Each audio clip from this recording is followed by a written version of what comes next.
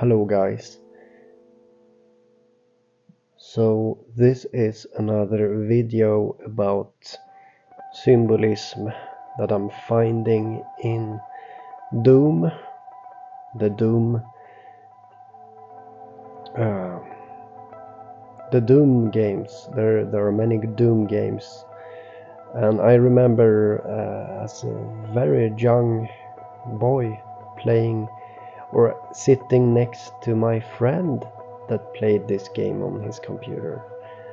And not this one, this is the latest. This is some artist made from the latest game. An artist is created this animation here. So I have found some clear symbolism, okay, and you know, I strongly feel that people don't like this kind of video, okay, because it is I know what a shill is, I know the red flags, and right now I have a strong feeling I am gently stroking on the red flags, and but I don't know.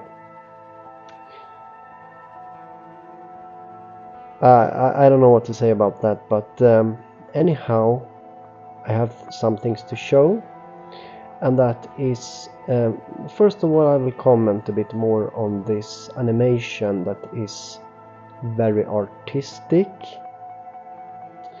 and it has a goat, and this is actually the last boss of every game in Doom.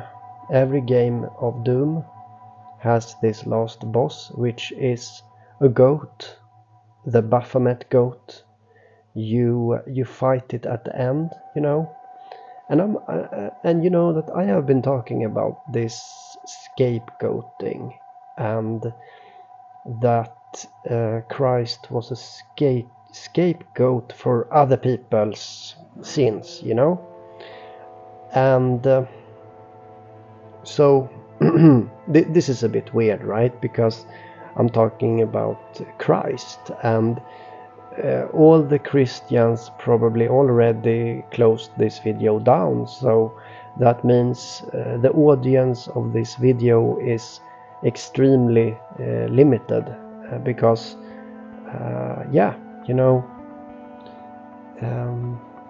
that's just how it is, okay? It's there's no way to get away from that. This is a video that people will not like, okay? But anyhow, you can see that this goat is chained as a crucifix. He's chained arms out like that, and it is the goat, it is the scapegoat for all scapegoats, somehow they accumulated the scapegoats, and again, how do you become a scapegoat? Well, you are truthful. If you follow truth, you are hated for it, and that means that people will blame you, gaslight you, and they will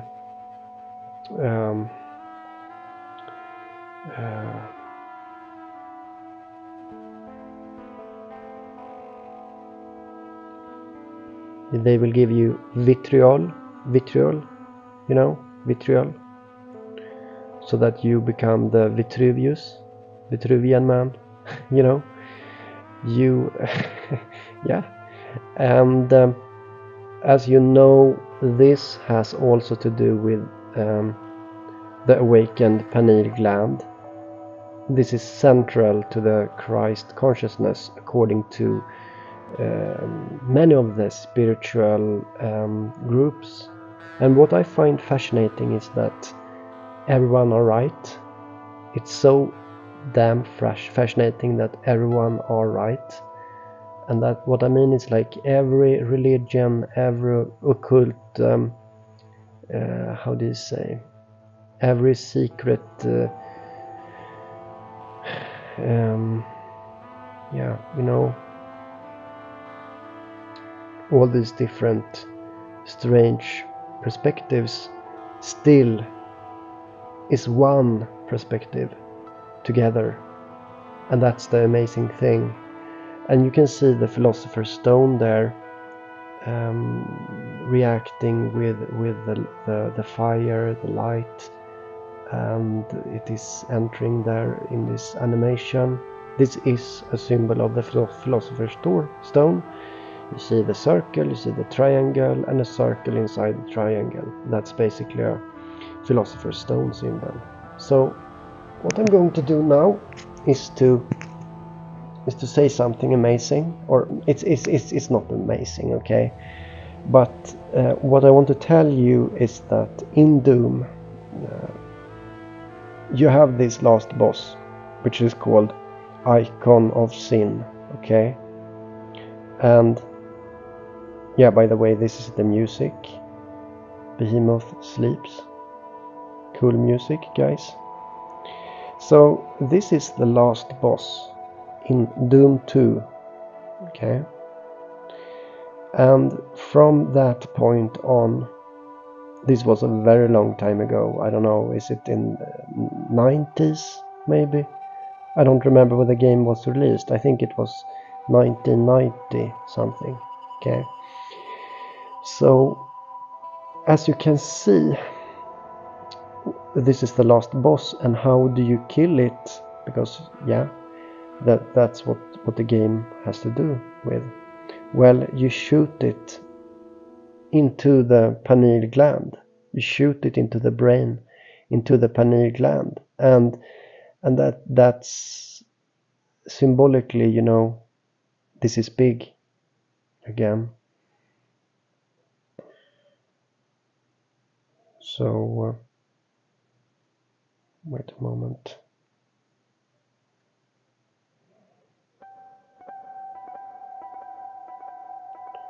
So yeah. So yeah, you actually shoot there with a rocket, and I will show it how it is if you didn't know.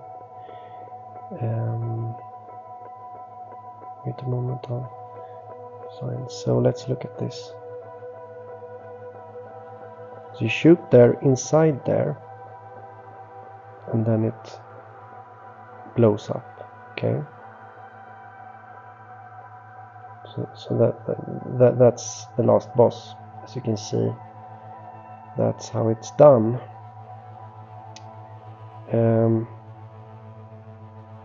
Yeah, I mean that's a really big deal.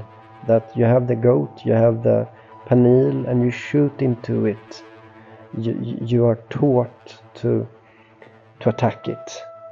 Attacks the scapegoat, you know. Shoot, yeah, killing that scapegoat, you know. And yeah, of course it shoots into the pineal. This is the last game, and again it's the same theme, you know. Let's look at what happens here. Doom Eternal. Doom Eternal.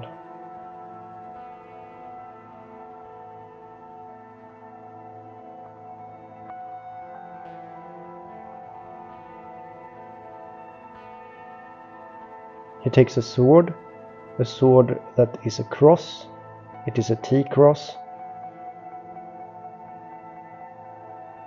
And he shoves it into the pineal again to end it like that. So yeah, you see, this is what it has to do with. So inside, so back to Doom 2, and every boss from Doom will have this theme of the end boss to shoot there towards the panel. Okay, so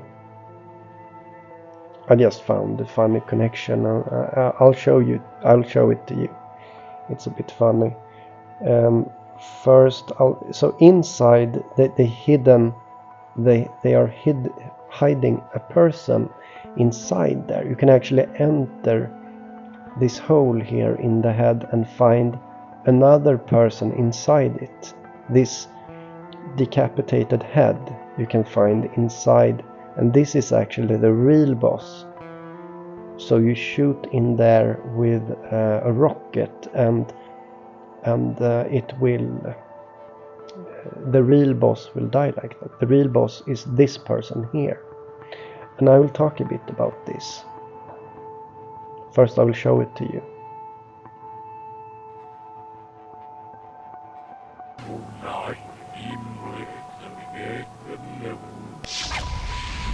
Now, I will reveal what the Baphomet is saying later on. But for right now, what we're going to do is use ID clip to go behind the Baphomet brain, where we have John Romero's head on a spike. So yeah, the real person, or the real last boss, is this person. And here comes the funny part. If you take the Gemantra of John Romero, you get Christopher. I just thought that was funny, right? But okay, let's think about this now. So Christopher is it means actually like cross bearer, like bearing the cross.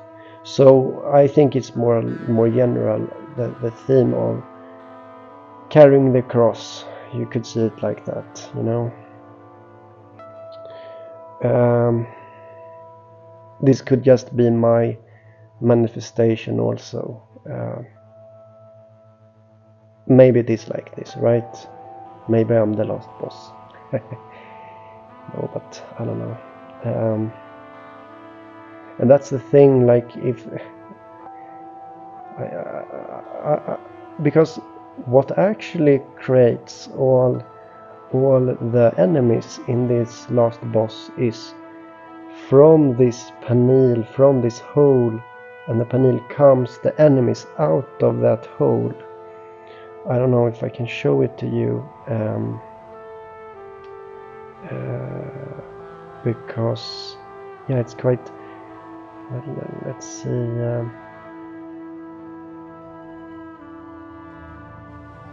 wait, I have to find it. So from this hole in the head, it comes these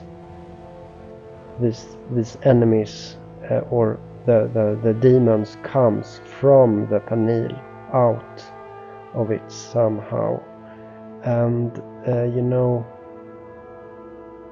I don't know if I can show it to you. Wait a moment, I'll see if I can find it. Yeah, it comes like this packages, like squares of that becomes these demons. Damn, I can't. Well, there it is. Okay, do you see? I'm pointing on it. So let's see if I can capture that. So yeah, something is coming out of this hole here of the panel, and that's the thing. There could be some truth to this, actually, or maybe not. Like, what I have noticed is that if someone is not being kind to me, I will, yeah, there will be this almost like this curse, you know, on them, and maybe that's why I don't have any haters almost, and I don't really do anything about that. You know, most people have haters and they have these things, but I suspect that when I get haters, it will, you know, I had when I had comments activated, I didn't really have haters, you know. Maybe it was one there close to when I stopped having the comments, but people behave in the comment section generally.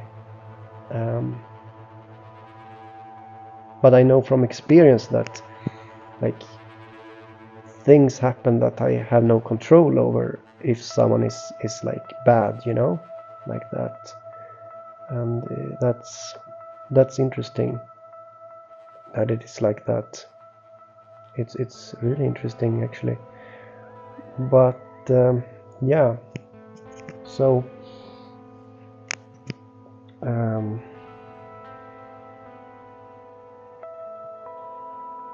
yeah, so just wanted to talk some more about Doom and the how the boss, I mean, it's the scapegoat symbolism, you know. The scapegoat comes from a Jewish ritual, you know, the and it is the carrier away of the sins, you know. That's the idea of it, and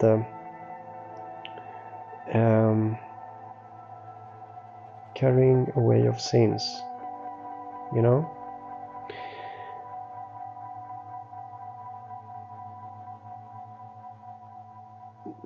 And at the same time you have all of this with a panel and how it is related to the final boss, and the final boss is called icon of sin, you know.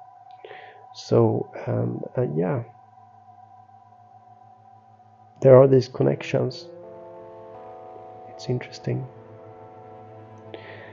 I think I'll end this now, and this will be all. See you another time. Bye bye.